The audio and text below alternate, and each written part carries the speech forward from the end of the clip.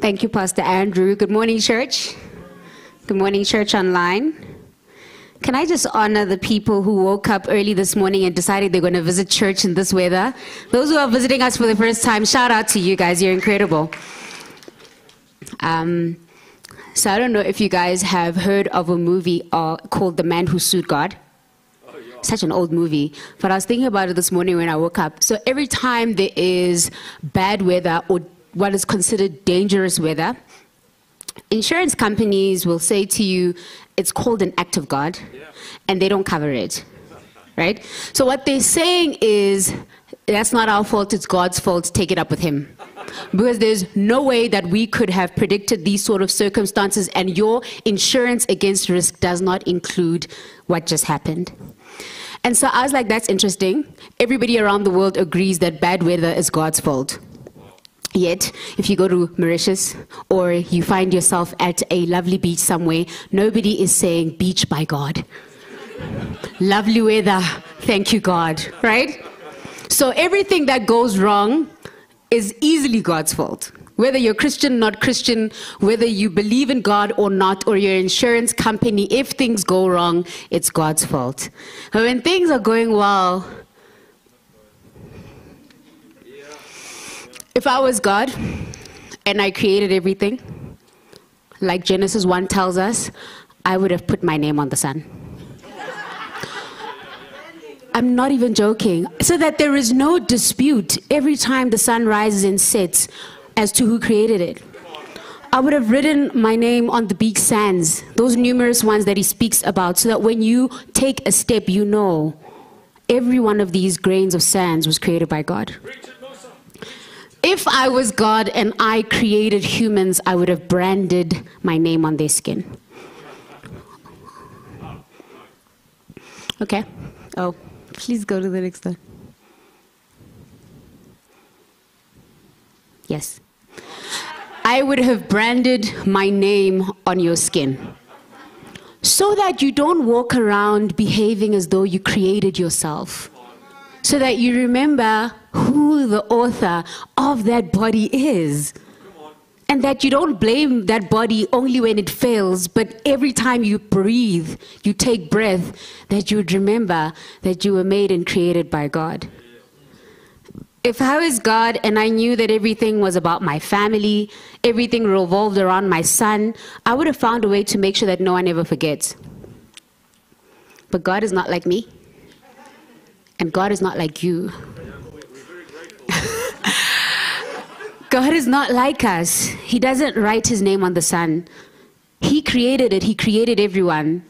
And he created everything and allows us to enjoy it, regardless of whether you honor him or thank him for it or not. It doesn't stop. He doesn't stop being God because we are unfaithful. He doesn't stop being good because we don't respond to his goodness. He doesn't stop creating goodness just because we choose not to see it. He doesn't write his name on the sun, although he created it. And the sun rises and the sun sets. And good things happen and good things don't. And the only time people say God's name is when things fail. God is not like us, and that is good news. The best thing we can do for ourselves, our lives, our families, our cosmos, and our future is to know God. But not just to know God, to understand his purpose, our purpose, live for God and honor him. And in that and through that, we will flourish as human. The series that we've been on is called, Why Am I Here for Goodness Sake? And we've been looking at God as creator. We've been looking at God as author. We've been looking at God who created, and then we're looking at what the purpose of our lives is and everything in it. And as we go back to Genesis and we look back at the beginning, the God who was at the beginning, who created the beginning, who authored everything, and we look at the way that our lives look, for me, I'm always so interested and intrigued at how easy it is for life to continue and we ignore God. How many people are living without an acknowledgement of the existence of God? And it's easy to use that line and make it sound like that's a non-Christian life. But how many Christians are living as though God does not exist? So the series starts with Israel that has lived their whole life without God, right? And now they are introduced to God. And although they've lived their entire life and their entire existence without God, now all of a sudden someone comes to say, let me tell you about your beginning. Let me tell you about the author of your story. Let me tell you about the purpose of your story. Let me tell you about you. Imagine, right? Find yourself, you're 40, you're 50, and someone says, let me tell you about you. Someone who doesn't know you, someone says, let me tell you about your story, how it was created, how it was started, and what the purpose was. Can you imagine how confusing that would have been for them? Almost telling them that everything they know about life, how it exists, everything they know about how everything was ordered is not true. And so they're sitting there and they're listening in Genesis 1. Whatever they knew to be the beginning is now told, no, in the beginning it was God. They have to adjust to that reality that, hey, actually, what you see to be day and night, there's actually somebody who intentionally did that. Then in Genesis 2, they be told that you, man, female, created together, power together. You guys are made in God's image. You're made to image God. You're made to bear his image. All of this for them was like, what do you mean? Because there was a life that they knew. There was an existence that they knew, and they were happy with it. And now all of a sudden enter God saying, hey, I am God. I didn't write my name on the sun, but now I'm introducing myself to you. Will you respond to my invitation, to my introduction? How will you respond to my invitation, to my introduction? Let's pray. Father God, as we enter prayer now, we pause to be still, to center ourselves and our scattered senses upon the presence of God. Father, we choose in this moment not to be familiar. Father, we choose in this moment not to know, not to profess to know, but allow you, Father God, to introduce yourself as you are. Father, we choose this morning to set aside anything, Lord God, that we have believed to be true, that we have learned to be true, that is separate from who you say you are. And so, Father, right now we humble ourselves before you, and we ask you to come and introduce yourself, Lord God. Come like you can only come, Lord God. Father, we pray that anything that we have called God that is not you, Father, that would be removed right now in Jesus' name. And that the Lord and Savior, Lord God, the author of the universe, would be our God, the one that we serve, the one that we worship. And Father, that any other God, any other thing that is being worshipped above you, Lord God, would be dismissed this morning, Lord God, and you would receive full worship, full honor, and full praise. In Jesus' name, amen. So we're in Genesis 3. Let's read it through and let's have a conversation about it this morning. So we're going to be in Genesis 3 from 1 to 14. Now the serpent was more crafty than any other beast of the field that the Lord God had made. He said to the woman, "Did God actually say, 'You shall not eat of any tree in the garden'?" And the woman said to the serpent, "We may eat of the fruit of the trees in the garden.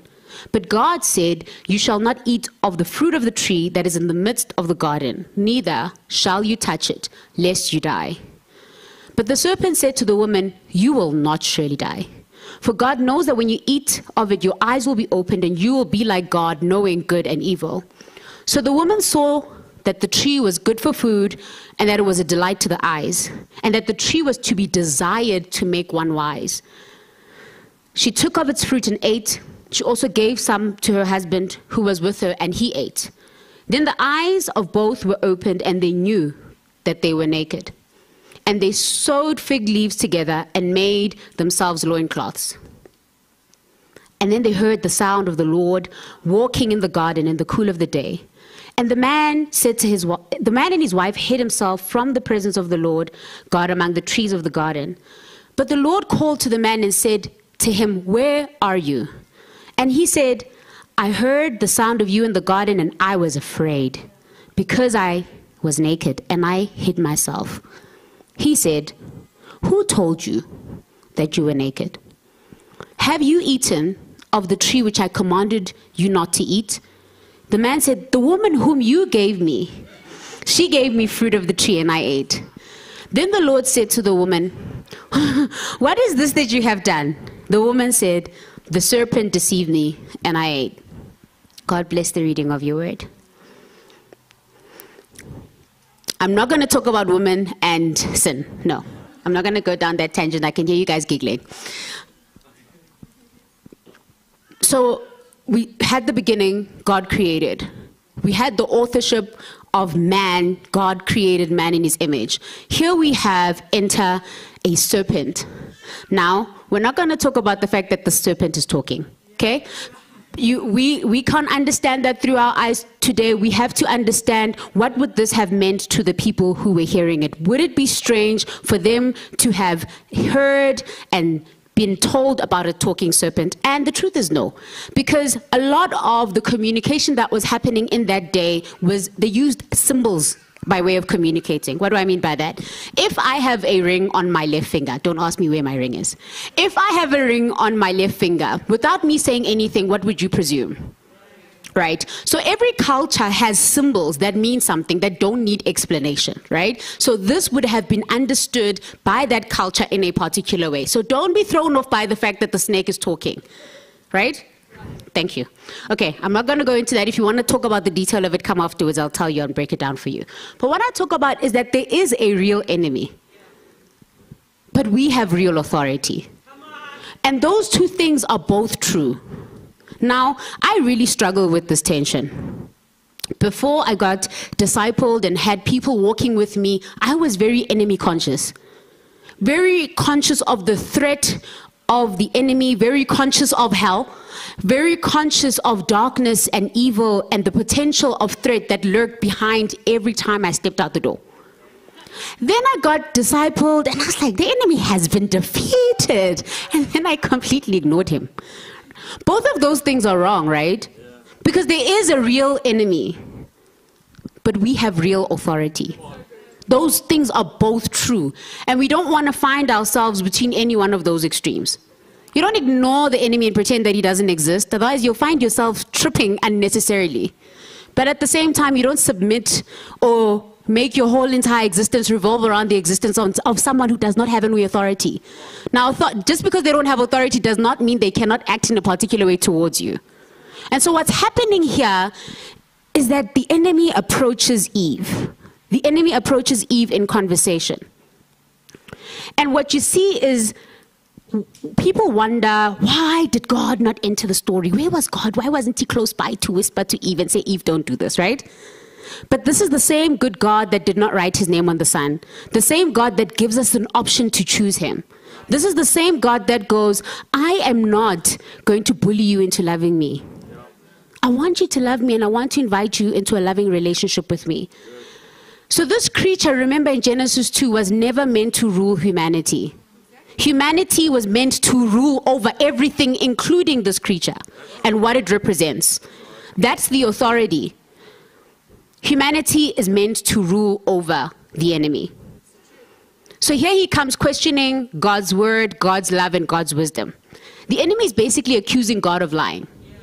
And he's also accusing God of not having good intentions towards Eve and Adam. God has a will and purpose for our lives. We have a will and purpose for our lives.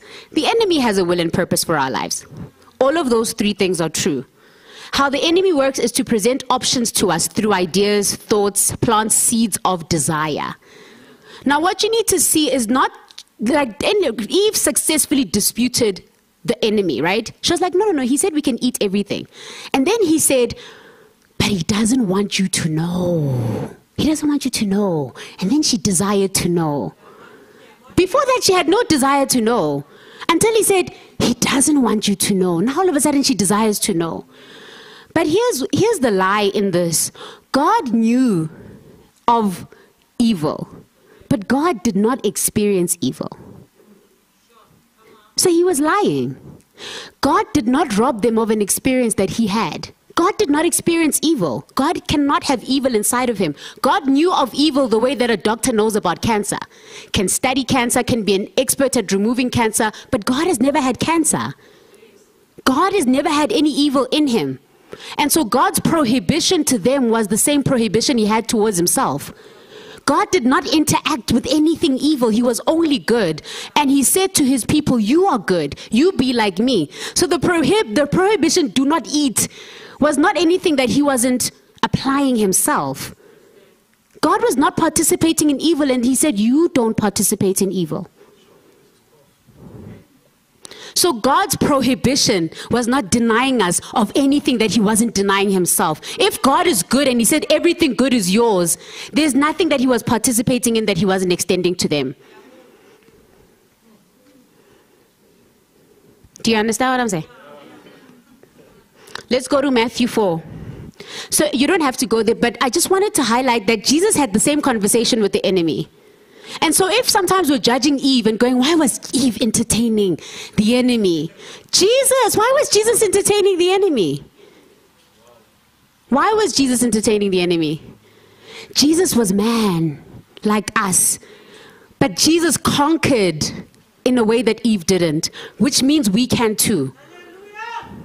So what happened? The enemy came to Jesus and started whispering words that would make him want to desire what God had said is prohibited, which would make him want to access things that God has said this is denied. But he wanted to create in Jesus a desire. And the truth is, the enemy would not have been engaging with Jesus if it was not possible for Jesus to be tempted by these things. You understand that? So Jesus was fully tempted by the things that the enemy was saying, and the enemy knew exactly how to tempt Jesus, and he did. But Jesus responds, "Be gone, Satan, for it is written, you shall worship the Lord your God, and him alone you shall serve." Then the devil left. What did Jesus say? Be gone. Be gone. And so this is why Paul says we have to take every thought captive. Because in that space of thought is the only space where the enemy can start establishing an authority. Literally the only space. What are you thinking? How is that leading to what you're believing? And it's so powerful that that's where the authority comes from. He has absolutely no authority unless we partner with him in some way.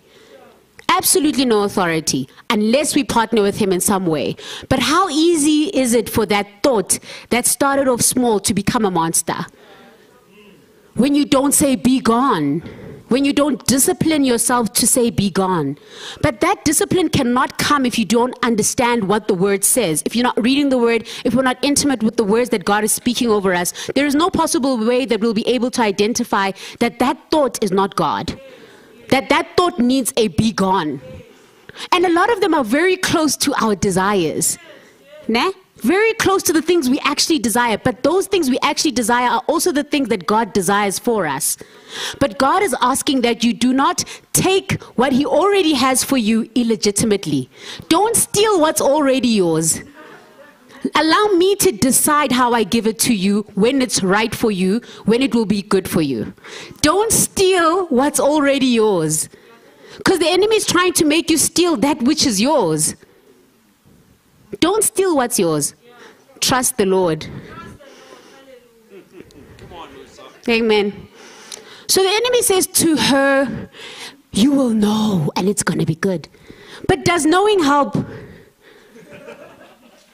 Do you know that we in this generation know more than any other generation has ever known? But we are the most anxious, the most stressed generation, the generation that is not sleeping because of the amount of knowledge that we have. Does knowing help? Does knowing help us trust God? How many of us, God, if you told me everything, I would obey you faithfully? Isn't this what we say? But do you know the more we know, even theologically, I'm studying theology. Studying theology makes it difficult to follow God. I sit and I think about the word. I'm like, yo, but then this one, it's hard. It's making it harder, not easier to follow God. Knowing is not as helpful as we think it is. We believe that the more we know, the easier it will be to trust, really. You know what we want? We want control. Not knowledge necessarily. We want the knowledge that gives us control. During COVID, I was glued to the news. We're still during COVID. During the height of COVID, I was glued to the news. Every night, how many people died? Every night, what's happening in the hospitals? And then in the morning, I'm waking up, I'm coughing. I'm like, I have it. That is what the knowledge does. Don't you go through that? Maybe your friend calls you and tells you, I think I was exposed. Now you're like, I have COVID. And the symptoms actually start to follow your body because someone said something. You read something on the news and now you're dying. Have you ever Googled symptoms? Google Bible tells you died yesterday. Knowledge help? And so people think God denied them the knowledge of good and evil, and this was a bad thing. God was denying them knowledge that was going to harm them. We want to know. Why do you want to know? Why do you think God is withholding good things for you? What do you want to know so that you can what? Not sleep? Come on, Musa. God knows something that we don't know. And if he tells us, it will be better.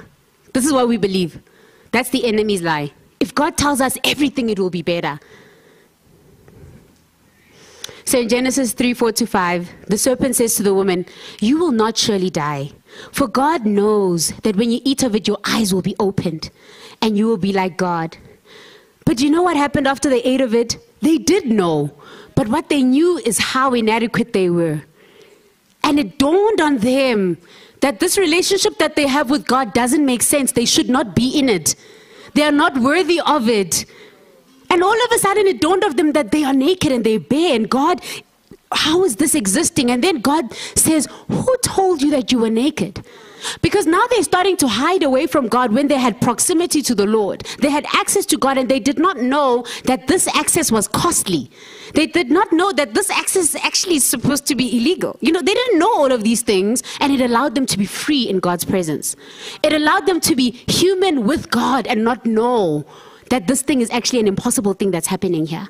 And then it dawned on them in one instance after they took what God told them not to take, and all of a sudden they knew that it's actually dangerous to be with God.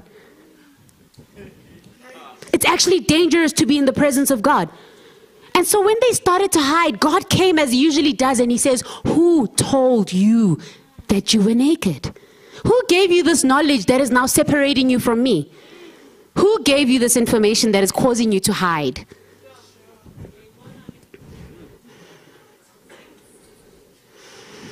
The more details we want about God's commandments in order to obey, the less we trust.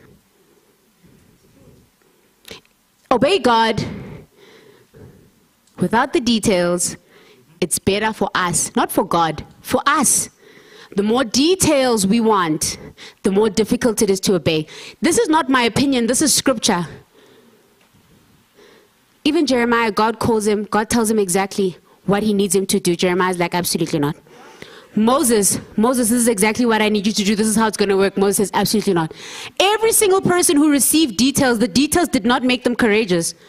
The details did not lead to better obedience. But the people that acted in faith, there was fruit, because the knowledge was not important. It was the person who gave the instruction. Life was in the voice, not the instruction.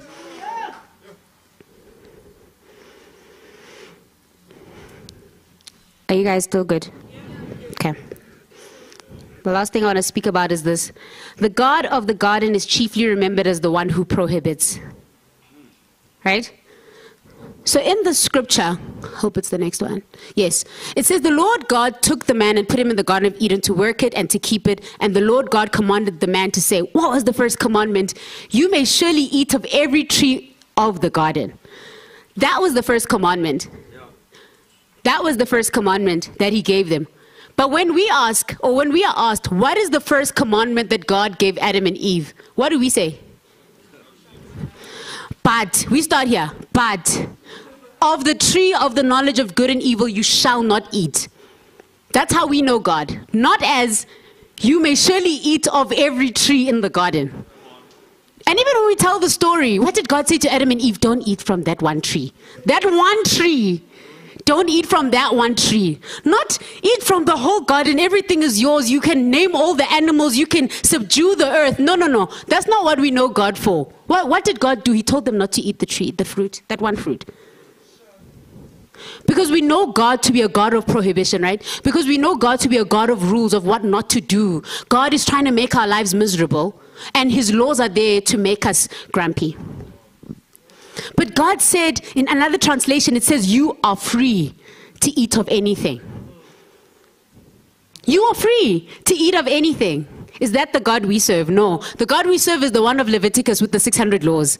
When we're talking about the Bible, we're talking about Leviticus and those 600 laws of the things that we're not supposed to do. Regardless of the fact that 400 of those 200 laws are not even applicable today, but that's how we know God. That's how we choose to associate with God. With the things that he says we should not do that are good for us, we moan and groan about those instead of going, God said, I am free. And this is the posture with which he has defined freedom to exist in. You know what boundaries are? Boundaries are a safety net. And in that safety net, he says, in here you can do anything. In here you can do anything and that will cause you no harm. But if you do it outside of this boundary, you're going to get harmed. And we groan about this boundary as if God is not good. The deceit of the enemy takes that which God has called evil and leads us to believe that evil is good for us. Eve began to see the tree that was evil as good. How many things are we looking at with envy? Things that are bad for us that we believe could be good. Things that the world is telling us are good, but we're looking at it with this desire like, God, why can't I have this? God, why can't my life go in this direction? Why can't it look like this? And I'm serving you faithfully. Why is this not happening like this? The truth is we are actually lovers more than we are thinkers. Because as Eve answered this question, her answer was actually perfect. She knew the truth in her mind. But something happened in her heart that made her desire the wrong thing. So no matter how much we have the right in our minds and we wrestle with it in our minds, the truth is that we desire certain things in our hearts. And so the answer really is that we need to love God. Not just know about God, but we need to love God with our whole hearts. That is the only way that we will overcome evil. We need to love God, not try harder, not follow rules better. Love God. And you can't love God. Okay, let me actually not even tell you about love. Loving a person, a loving relationship requires certain things. Requires effort, requires communication, honesty, vulnerability. You cannot love God in a religious way. You need to love God with your heart. With everything in you, the good, the bad, not bringing only certain parts of you to the relationship with the Lord that you think will be pleasing towards Him. We can't hide. You bring it all, not only to God, but to the family of God. And you bring your whole self as you are in loving relationship with the people that He's called you to. God has called us to love. More than to just think about the word, more than to just talk about the word, God has called us to love. To love Him and to love others. Now, when I first fell in love with God, started reading the word, started repenting of sin, I really loved God. Like, I loved God so much that I just decided I'm not going to get married anymore. Like, I'm not going to get married. And I was so serious, like, because I really just loved God, and there was nothing in my mind that could compare to the love that I had for the Lord. And so I spent most of my 20s just rejecting every single guy that came my way, because I was like, there is nothing that can compare to what I'm feeling right now towards God. And I was running fiercely towards the Lord. And then a guy came.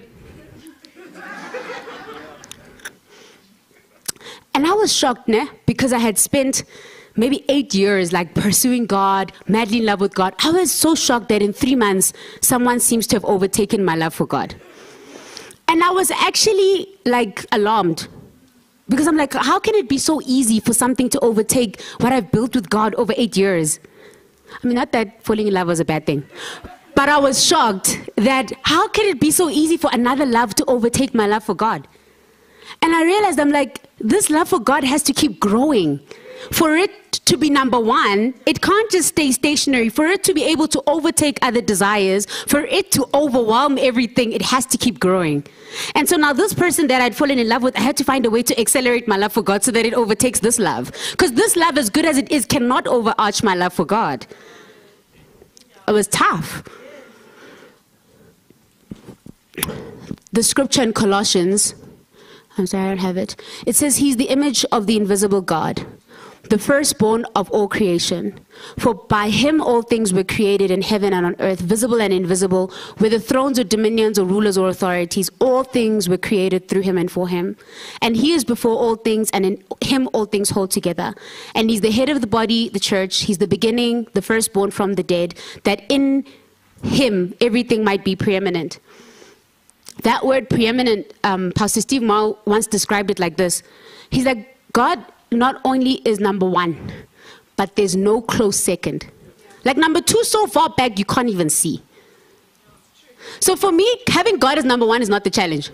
The problem is number 2 and 3 and 4 and 5. They're like literally right here. So sometimes you're not sure, like, is God still one? Is because they're so close, right? So yesterday I could have gone to bed and God was number one, but today something else is ruling my affections. Because they're so close. The other desires are like chasing my love for God. And so I can't say that every day Christ is number one for me. I love God, I do. But there are other loves that easily overtake my love for God. And so my heart every day is like, God, let's move our relationship, man, so that so that it's way ahead of any other thing. I don't want to keep wondering that, oh, my career, oh, ministry, oh, my marriage, oh, all these things, are they close to overtaking my love for God? Because just because these things are good doesn't mean that they are God and they're worthy of worship, right? So I need to be checking, hey, is my worship and love for God preeminent? Is it first with no close second? Because that's how we overcome evil. That's how we overcome evil, by loving God. And not just loving God, first with no close second. Do you know that God placed the tree in the center where he was? So that every time they would have to choose between the tree and him, he would be right there. Right? So God is not running away from the things that cause us temptation. He's right there. There's always a God that you can call to for help. Because God doesn't wait for us in the corner while we sin and go, just tell me when you're done. No, he's everywhere with us so that we have an option for refuge each time. That we have an option for belief instead of unbelief each time. He is always there, omniscient, omnipresent, so that you can have a close friend to call on in your time of need. God is not far away. God doesn't hide, we hide. God doesn't hide. He came to them in the garden although they had sinned. He came, he's like, hey, where are you? Who told you that you're naked? What is this now? Come. Come. Approach with confidence. May God be first with no close second. May we overcome evil with love. Our love for God, our love for the community of God overcomes every evil thing. And so all we need to do is this one thing: love God. Respond to the love that he has given us wholeheartedly and passionately. Love him back. That is the only thing we need to do. And that is the relationship that Jesus died for. That is what he died for. He died for that gap that was created in Genesis 3. That gap that we knew of, for us not to be aware of it anymore. For that gap not to have an influence any longer between our relationship with Jesus. There is now no longer a reason for there to be a gap between you and God. If there is a gap, it's because we are hiding. Not because God is hiding. Can we pray this morning? Father God, this morning we choose to draw near. Father God, we choose to draw near, Lord God. For every part of our hearts, Lord God, that has distanced itself, Lord God, from you. Father, for any part of our heart that feels like this is irrelevant to you, Father, for even the things, Lord God, that we really desire, Lord God, that we really desire and need, Father God, that might be number 2 that is slowly becoming number 1. Father, we just come, Lord God, into your presence, and Father, we pray for our hearts to catch a light again, Lord God, for our love for you to be renewed and revived. Father, and I pray, Lord God, for even a person who's never experienced the radical love of God, that this morning right now, Lord God, that your love would be tangible. Father, for even a person, Lord God, this morning who has never imagined themselves that they can be in a relationship with you, an intimate relationship with you. Father, we just release that invitation this morning, Lord God, that you would be known and knowable, Lord God, to every person in this room. Father, I pray for every prayer item, every desire, every longing, Father, and we bring it here, Lord God, to your altar. Father, I thank you, Lord God, that no longing would be fulfilled in an illegitimate way. Father, so we speak for every longing that's here, whether it's the longing for a degree, the longing for a spouse, the longing for a promotion, the longing for a job, the longing for things to improve, the desire for things to be better, just the desire to take the next step and for things not to feel like we've been stuck for a long time. Father, we bring all those longings, all those desires, all those frustrations, Lord God, and we bring them before you. And God, I just rebuke the enemy in Jesus' name over these longings, Lord God, that there would be no accusations and whispers over these longings that make people feel, Lord God, like this is the God, this is what we worship. We don't worship these longings, Lord God, but we bring them before you, Lord God, because they're legitimate and you care about these longings. You care about our desires. And Father, I just speak, Lord God, Heavenly Father, come. Come, Lord God, come, Lord God. Father, I just release your proximity in this place. Father, that people would be able to know and feel you near, Lord God. You're not far away. So, Father, I pray for a near presence, Lord God, in this room, in Jesus' name. Fill this room, Lord God, in Jesus' name. Thank you, Lord Jesus, for your proximity, for your closeness, for your nearness. Thank you, Father.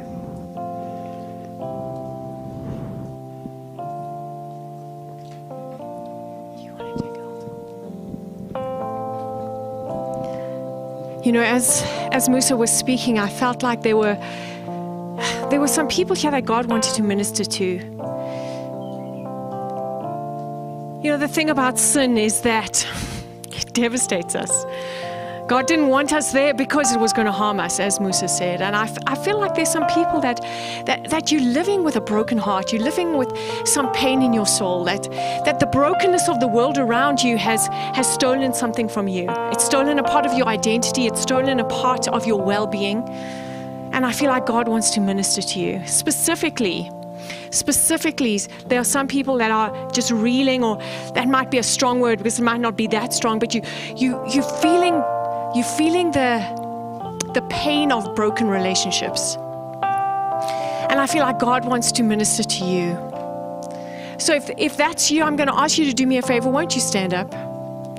If that's you. Thank you, Lord. Thank you, Lord.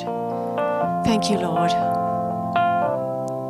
Specifically, I also felt that there are people here that you have in some way, that there's some sickness or disease that it's either in your family line or it's in you specifically.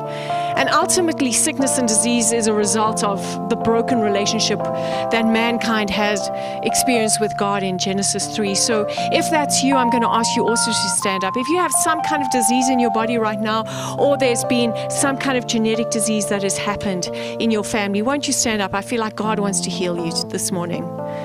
Thank you, Lord. Thank you, Lord. Thank you, Lord. Thank you, Father. Thank you, Father. Sound team, I would love us to have some music. Are we battling to get the music going? Okay. Okay, just hum quietly to yourself. I'm only joking. Jesus can come with or without music. There we go. Lord Jesus, I want to ask for everyone standing. First of all, I ask for those who are battling with broken relationships right now in Jesus' name, Father God, that place in their soul that has been stolen from. Right now in Jesus' name, I ask for a restoration. Thank you, Father. Thank you, Father. Thank you, Father.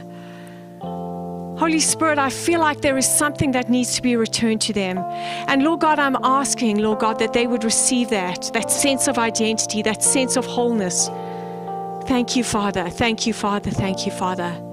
And those that are standing right now that have sickness and disease in their body, right now, I break the hold of that. Lord God, we just declare that Jesus Christ became a curse for us, that we would not have to suffer under the curse of the law. Right now, we declare those bodies healed in Jesus' name. Right now, we declare that sickness gone. Right now, we declare those bodies whole in Jesus' name, in Jesus' name, in Jesus' name. Thank you, Father. Thank you, Father. Thank you, Father. Thank you, Lord. Thank you, Lord. My friends, I'm going to allow you to sit down. If you had any pain in your body at the moment, won't you just check it out? And if there's any difference, you can just let us know. Those of you who are battling with relational brokenness, where there'd been a broken relationship, I'm going to ask you to speak to your Connect group leader and ask for some personal prayer in that regard. Because this kind of pain gets healed over time in community. And I'm going to ask you to be real and honest with someone about that. And last of all, can we all stand?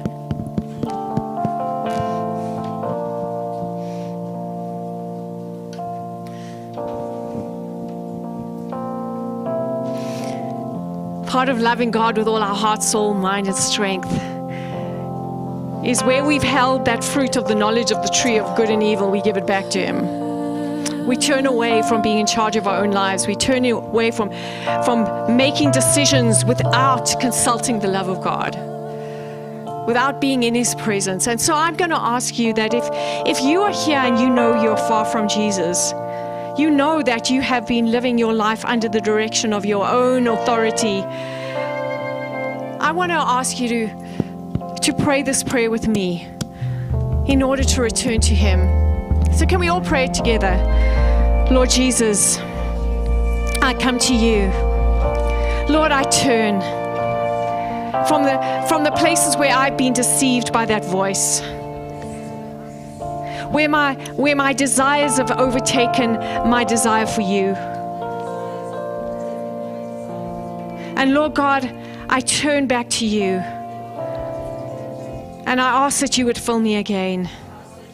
Lord Jesus, I make you Lord of my life. I love you and I acknowledge you. I acknowledge you as Lord of all. In Jesus' name. Amen and amen. God bless you. If you prayed that prayer and you meant that you wanted to make a change in your life, you wanted a new commitment to the Lord Jesus Christ, or a first one, I'm going to ask you on those, I'm going to ask you this, if you wouldn't mind going to our info table, and there you will find a next steps form. I'm going to ask you if you could just mark on that form that you would like to make a commitment to the Lord Jesus Christ. And we will follow up with you and we'll help you with your next steps. So God bless you, the Lord bless you and keep you. The Lord make His face to shine upon you and be gracious to you. The Lord lift up His countenance upon you and give you His peace. In Jesus' name I pray, amen and amen. God bless you. Have a glorious week.